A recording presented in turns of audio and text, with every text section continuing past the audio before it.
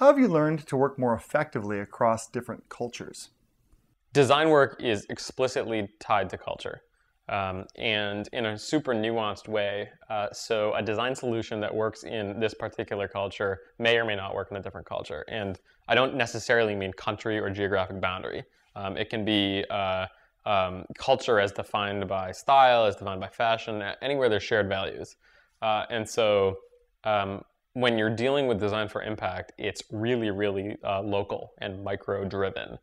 Which is directly at odds with most impact investing and a lot of the places where you'll find like big money, like the Bill and Melinda Gates Foundation, who are looking to fund scalable solutions, solutions that aren't going to affect 500 or 1,000 or 10,000 or even 100,000 people, that are going to affect 10 million people, 100 million people, a billion people, and I don't claim to know if that's a good or a bad process for them. I don't know anything about their inner workings, but for where my students are, which is nowhere near that in terms of impact, their solutions can't, by definition, can't scale outside of a certain locale without changing. It's not to say they can't change, but it's not a cookie cutter approach. And traditionally, design has been all about cookie cutter approaches. That is what design for manufacturing is about.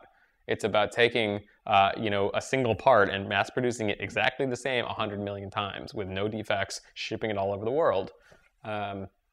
You can see where that breaks down in a really, really obtuse and dumb way with adapters on PCs, that the same PC, the manufacturer has to make 6 or 7 different ends to plug the thing in different countries.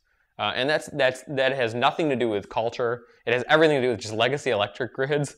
But that's the equivalent of how prepared designers are to deal with that issue. Is like, that's all they know is like, well, we got to localize it by changing out the language and by using a different chord. And it's like, no, it's so much deeper than that. The homeless in Belo Horizonte and the homeless in Austin it's a different world.